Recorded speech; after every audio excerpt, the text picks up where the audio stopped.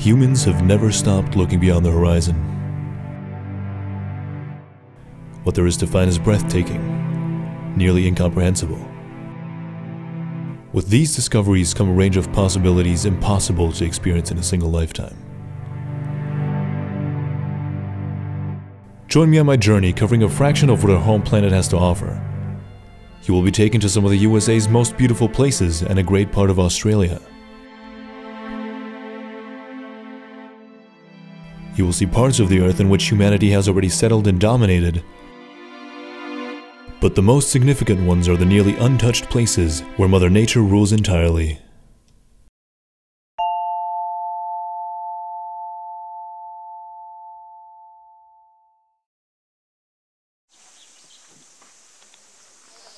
Slowly stepping into the tropics of Australia's Northern Territory, arid landscapes disappear, while creeks and rivers start to develop along with more abundant vegetation and wildlife.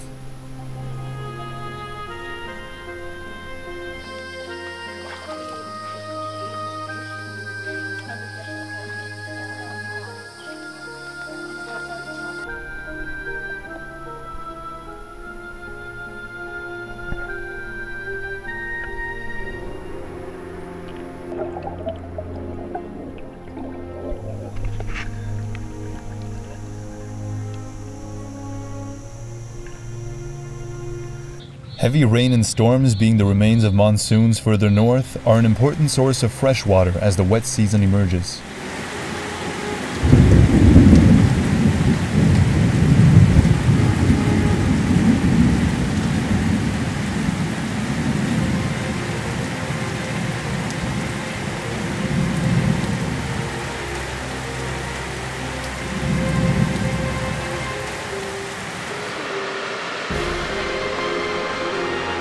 Suddenly, water gushes from everywhere.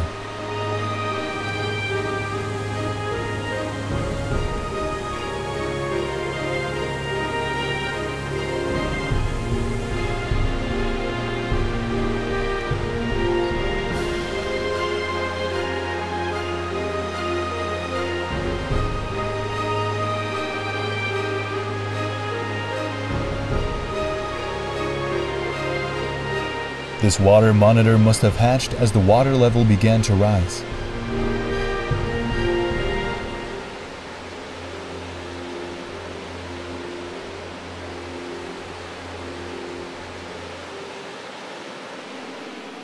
The Edith River ultimately flows into the Catherine River, which carves the massive Catherine Gorge out of a 500-meter thick sandstone layer lying before flatter lands.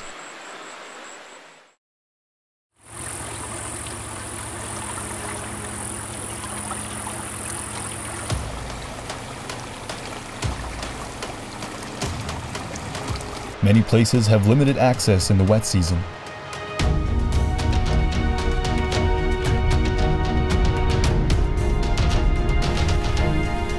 Nevertheless, one can always encounter great beauty where nature is protected and ecosystems thrive.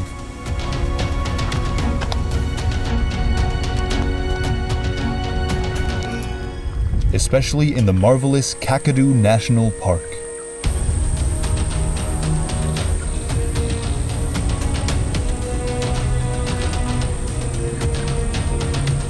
This area is not only ecologically significant, but also historically and culturally. Here, one of the highest concentrations of rock art dates back to up to 20,000 years ago. Gunbim, Aboriginal for rock art, represents the connection to activities, the land, and spiritual identity.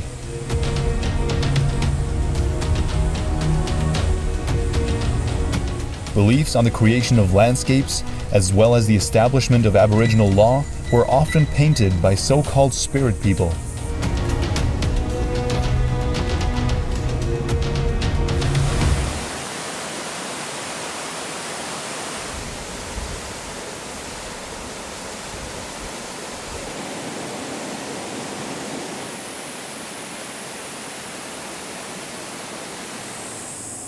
On land, few non-nocturnal animals can be spotted during cooler parts of the day.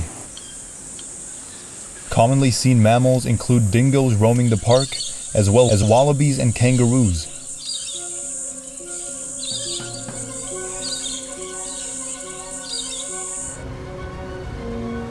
Reptiles and other animal classes outnumber mammals by far, but most can only be found in places where water is more abundant.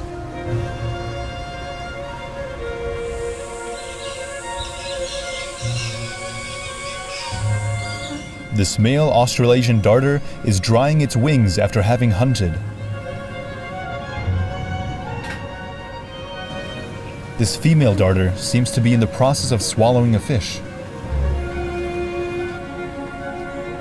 These birds' feathers soak up water, reducing their buoyancy and facilitating the hunt for fish.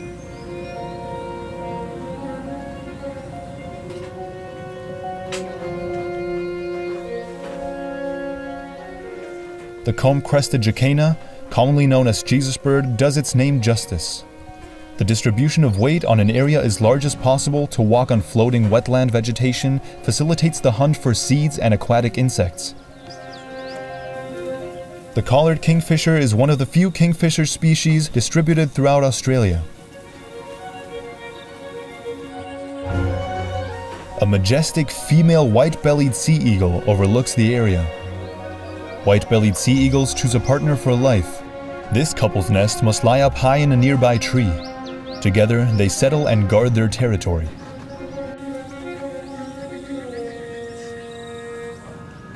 At last, we spotted what we were hoping for. This is a female saltwater crocodile. She is comparatively large at a length of about 3 meters. Males are much larger, ranging from 3.5 to 6 meters. This particular male is 4 meters long. Here lies a flooded crocodile nest. Normally, nests are found on land, where the eggs are dug into the ground. This is the mother, patiently waiting to hear the cries of her hatching babies. Sadly, she will never hear them, and will risk starvation by waiting for them.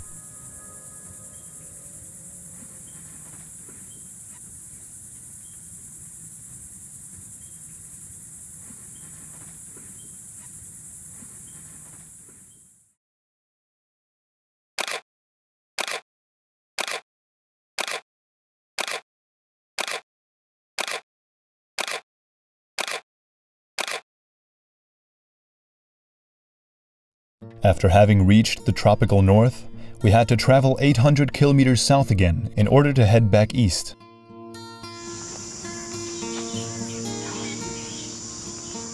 So-called camps of little red flying foxes can consist of up to 1 million individuals and travel constantly searching for food. We were moving in the opposite direction this camp was, namely from the Northern Territory to Queensland. From the outback further east, the chance of rain continues to increase.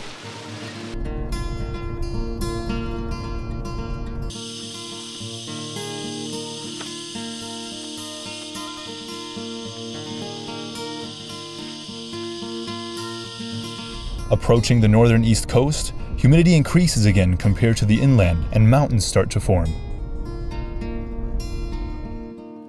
Here, heavy rainfall creates creeks and rivers, such as the Josephine Creek, where we began to see a glimpse of the natural world in the state of Queensland.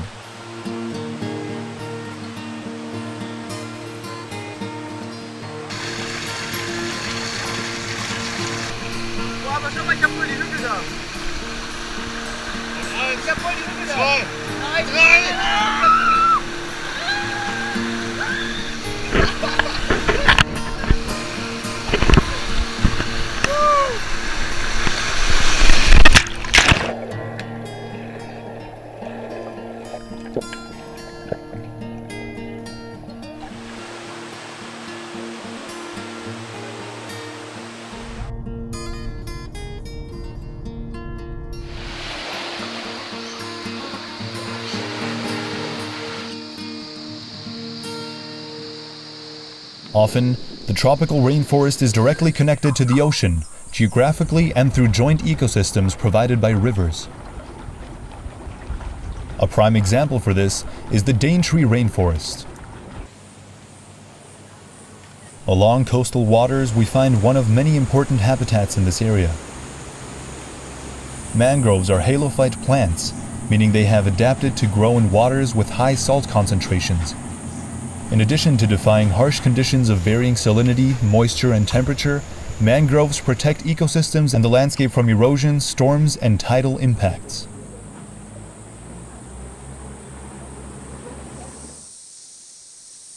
Mudskippers, here moving in front of the saltwater crocodile, are amphibious fish using their unique pectoral fins to walk on land.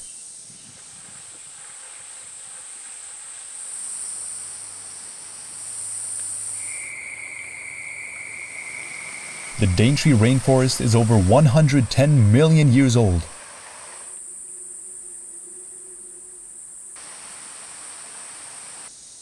Thus, it is no surprise that it is also the most complex and diverse ecosystem in Australia. Insects are crucial to the rainforest, having important functions within the ecosystem. For instance, individual wasp species are specialized in pollinating equally individual flowers.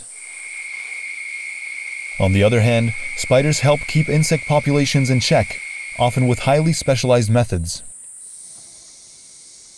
The St. Andrew's cross spider's web decorations ought to lure, while this nest-casting spider is expanding its silk between its legs to later propel itself onto its prey to catch it. Golden orb weavers are a prime example of spiders' impressive adaptation to different environments.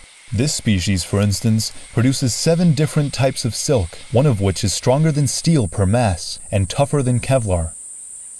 Typically, male spiders are far smaller than female spiders. Female golden orb weavers are 6 times larger than the males. This specimen has caught some prey, and it will begin dissolving it with its venom to finally consume it.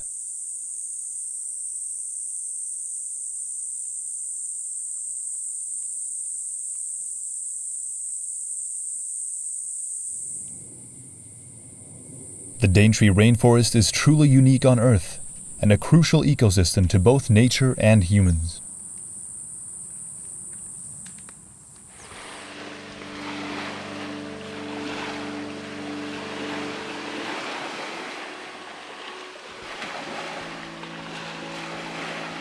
"450 kilometers down the coast, we find Magnetic Island, 8 kilometers off the coast from Townsville.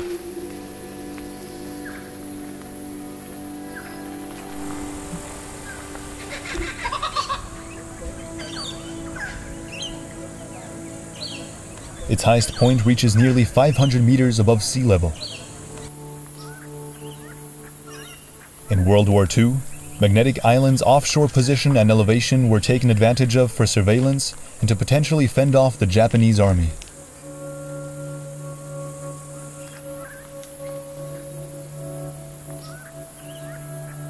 The island is also a habitat for diverse wildlife.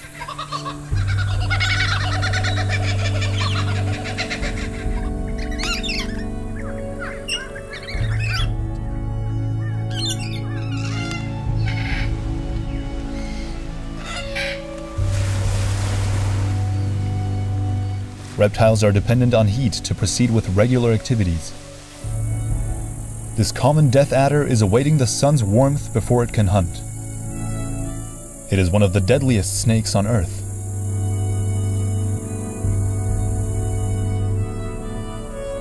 As we know already, koalas are comparatively inactive. Here on Magnetic Island, their population ranges from 800 to 900 individuals.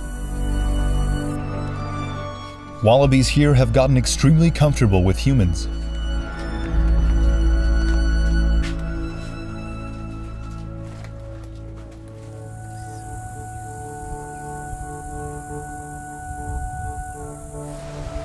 Some bays are still quite wild and not visited as much due to their accessibility.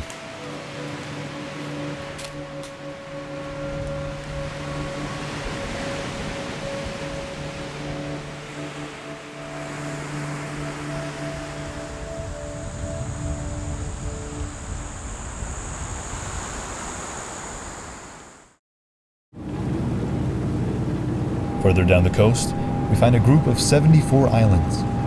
The so-called Whitsunday Islands are the result of volcanic activity before the end of the last ice age. The whiteness of the beaches are due to an exceptionally high concentration of quartz. Small coral reefs surround the islands as well, though not part of the Great Barrier Reef, which lies 35 nautical miles further east.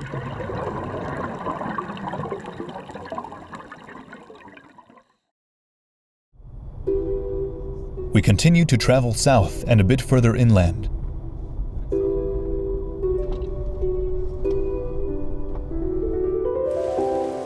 In the mountain of the tropical Eungella National Park, dense fog can create an ambience of tranquility and mystery.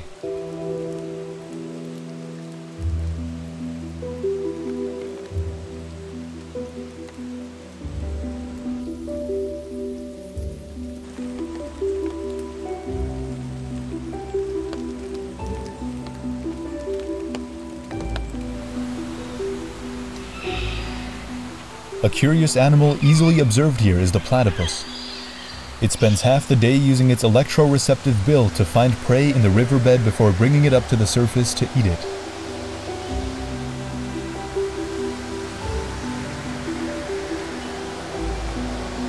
The platypus is one of the few mammals to lay eggs and possess venom glands.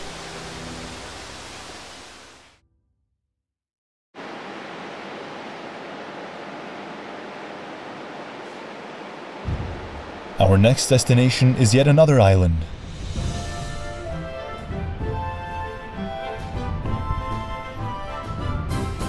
This time we drive on it. Fraser Island is the largest sand island in the world, and it is only accessible with four-wheel drive vehicles, as most roads are mere sand paths. As is the island's east coast, which is simultaneously used as an official highway for motor vehicles and a runway for small aircraft.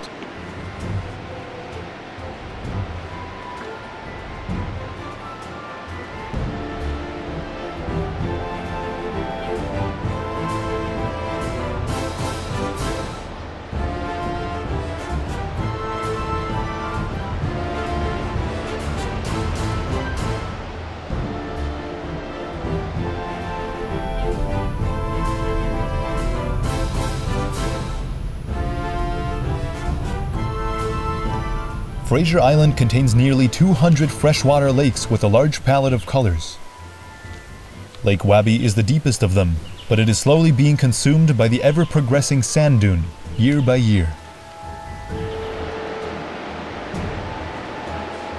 While Lake Bumangin is known for its red-brownish color originating from organic compounds binding to proteins, Lake Mackenzie attracts many people due to its crystal-clear blue water.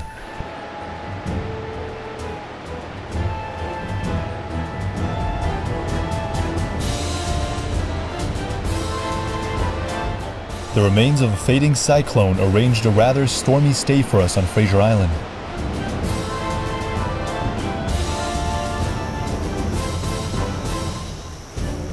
The wildlife here, however, is accustomed to strong winds. This resting black kite is reacting to a fellow individual's cry, while this white-bellied sea eagle takes advantage of the low tide to hunt.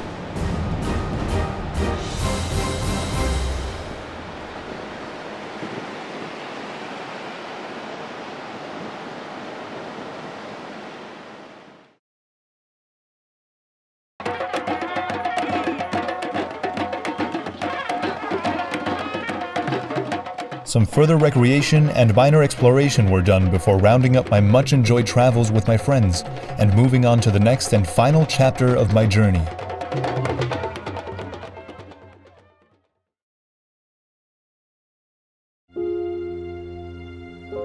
After having parted ways and sold our beloved car, the next step was to unite in Brisbane with my next companions, namely my father and my brother, who had come to join in on the last part of my adventures.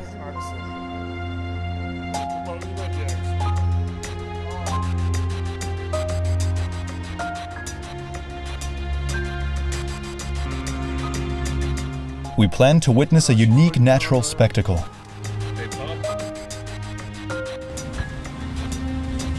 First though, a stopover on Magnetic Island was needed for sightseeing, but mainly for certain training before continuing to our final destination.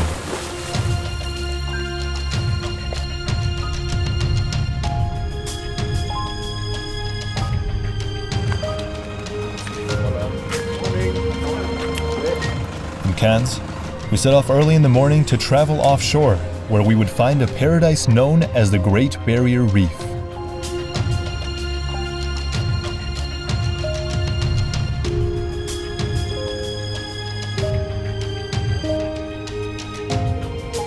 To experience its true beauty, we need to literally dive into this almost alien world.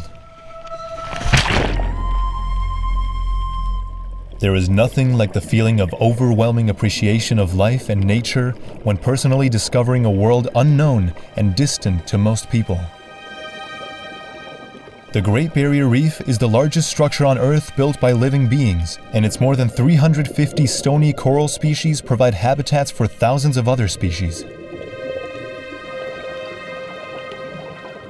Coral reefs build the foundation for a chain of ecosystems and are essential for marine life and life above the surface.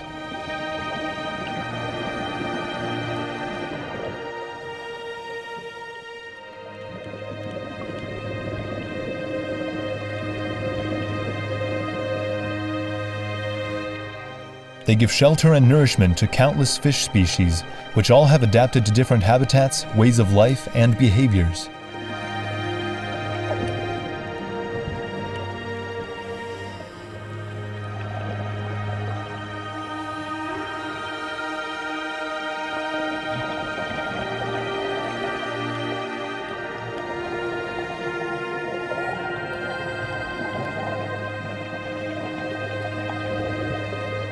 A masked ray elegantly glides to the ocean floor, where it can rest or forage.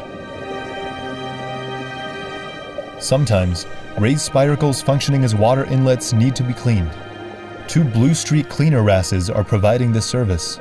In return, they feed on the dead tissue they remove. Triggerfish have different specialized techniques for locomotion. The tail fin is usually used for faster propulsion to escape potential predators. Their primary one is undulation of their posterior dorsal and anal fins for cruising and maneuvering. This is a Titan triggerfish, the second largest of the triggerfish family. It partially feeds on corals. Branches are bitten off with its strong teeth.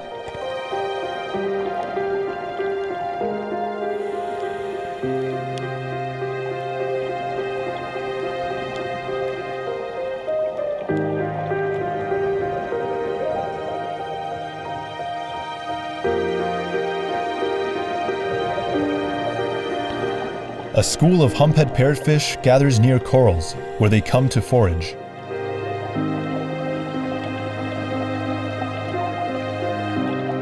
They are the largest plant-eating fish living in coral reefs, measuring up to 1.5 meters in length and weighing up to 75 kilograms.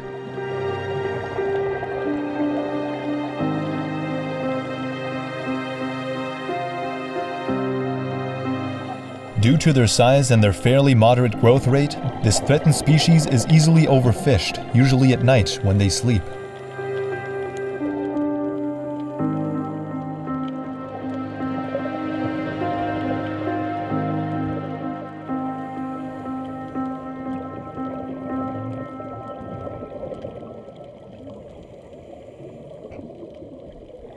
Sea anemones and anemone fish such as the common clownfish engage in mutualism. Being immune to the anemone's venomous tentacles, the clownfish and its potential nest are protected, while they can clean the anemone and may lure in other fish for the anemone to consume.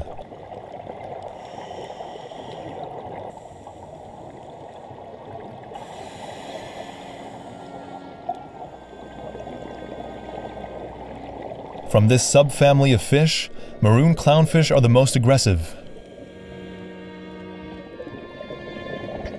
Defensive behavior is also shown by the cinnamon clownfish.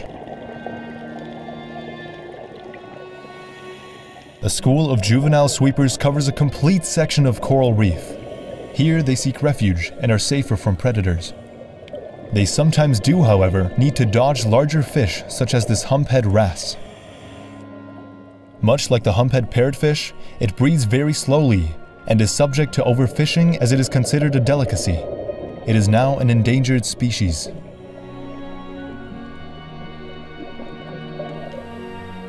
Barracudas are predatory fish with elongated bodies with which they propel themselves onto their prey with accelerations close to that of a sports car. This great barracuda is lurking in the open water for suitable prey close to our boat.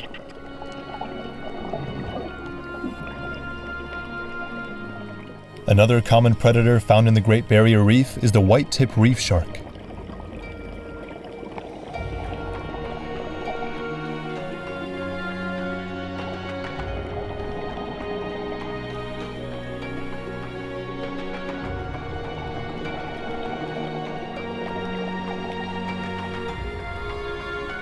This individual is being accompanied by two remoras which feed on its parasites and food scraps.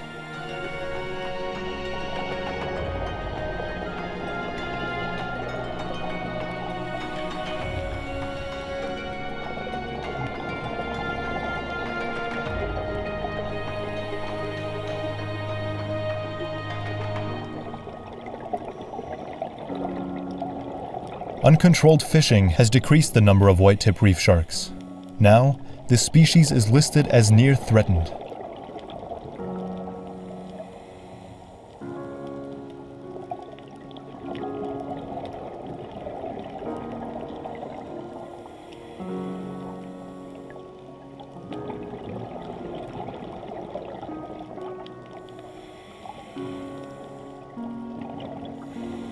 The hawksbill sea turtle can be identified by its distinctive sharp beak. With it, it feeds on sponges, of which some are toxic when eaten by other animals. Hawksbill sea turtles are now critically endangered due to pollution and destruction of habitat. The green sea turtle is similarly affected by human activity and is listed as endangered.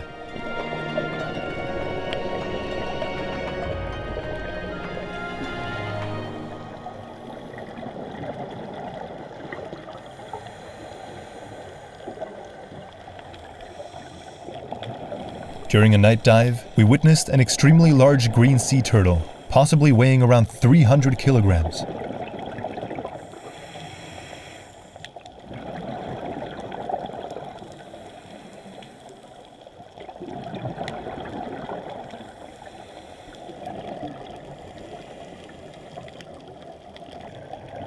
Night dives are an extraordinary experience, being able to see different creatures than during the day.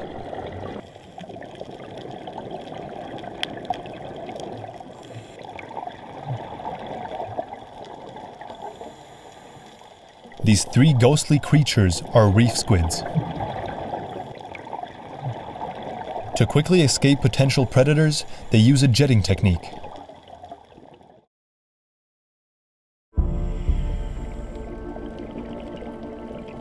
A great part of marine life is dependent on coral reefs. This coral may look beautiful, but it is sick, and this bleaching is a symptom of the ocean's warming. At the bottom, this coral is already dead. A large part of the Great Barrier Reef is dying due to human activity. Around the world, we are experiencing coral bleaching crises that are affecting most marine life on our planet. Though the coral's recovery shows to be very slow and complex, there is still time to reverse the effects of past years' mass bleaching events.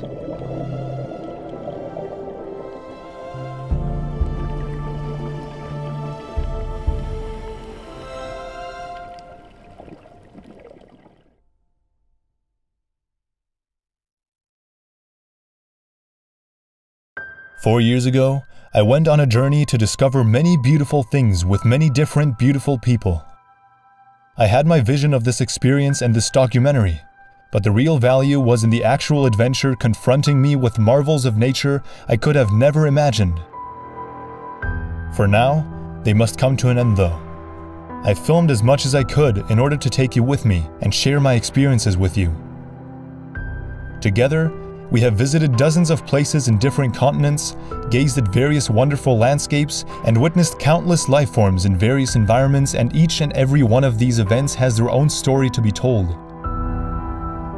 I saw it as my task to help tell them. And even though all of them are unique, there is one big story they all share. It is the story of the immense value that is given to us by our planet's history, its composition, and the biodiversity that life on it has entailed. But it is also the story of influence and responsibility. The human species has developed an incredible influence over natural processes, but neglected the responsibility that comes with it. Since all of the presented footage was filmed, protected areas have declined, deforestation has progressed massively, global temperatures have risen, extreme weather has increased, and the largest mass extinction in history has continued. The gravity of this crisis and its socio-political and cultural implications are very hard to grasp and accept, which is why the majority of people cannot be blamed for many habits indoctrinated by society. I do not expect this documentary to start an environmentalist revolution, not on a personal nor on a socio-political level. But I do hope to have brought you a small step closer to the wonders of nature, and if you enjoyed it, that is already a great success for me.